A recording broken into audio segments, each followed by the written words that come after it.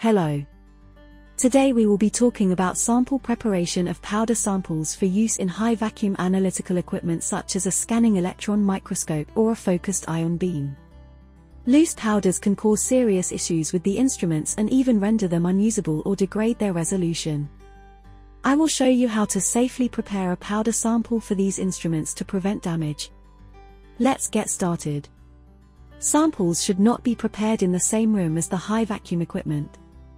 Ideally, prepare the samples in your lab prior to analysis or in a fume hood. There are many methods that can be used to prepare powder samples, and that preparation may depend on the information that you need.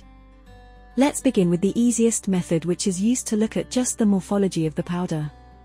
This method involves putting the powder onto double-sided carbon conductive tape.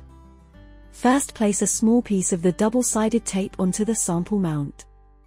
Then peel away the backing.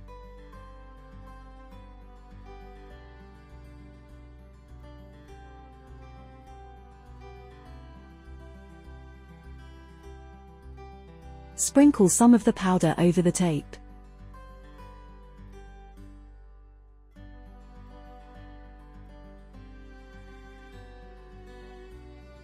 Take the sample and invert over a garbage can and tap the mount several times to remove loose powder. Use a hand blower or compressed gas to gently blow on the sample to further remove loose powder. This will remove any powder that is loosely adhered to the surface, which may get sucked up into the chamber when the instrument begins to pump down. This will produce a dense packing of powder that is sufficient for general qualitative morphology. If image analysis is required for particle morphology and sizing, then you will want to have the particles more spread out so they are not touching. This requires a different method of preparation.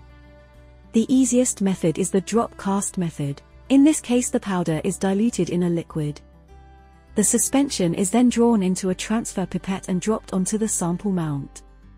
It may take some practice to get the right dilution and drop height, but it usually gives well-separated particles.